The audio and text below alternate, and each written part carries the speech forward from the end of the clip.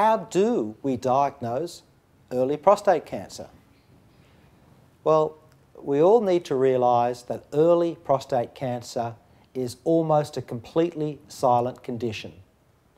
It occurs in the outer edge of the prostate, nowhere near the water tube, nowhere near any vital structure, so in effect, it's silent. Once it's spread, it's not silent, but clearly we want to pick it up before it's spread. So how do we do that? If you're a woman and you're looking for breast cancer, you'd feel the breast. If you're a man, you need somebody to feel the prostate.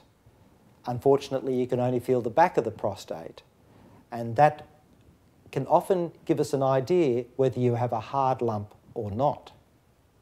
That's one way of detecting early prostate cancer.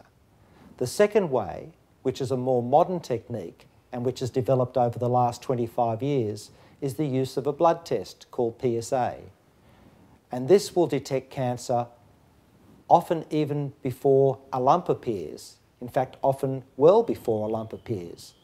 And so has been the single most accurate test in early detection of prostate cancer.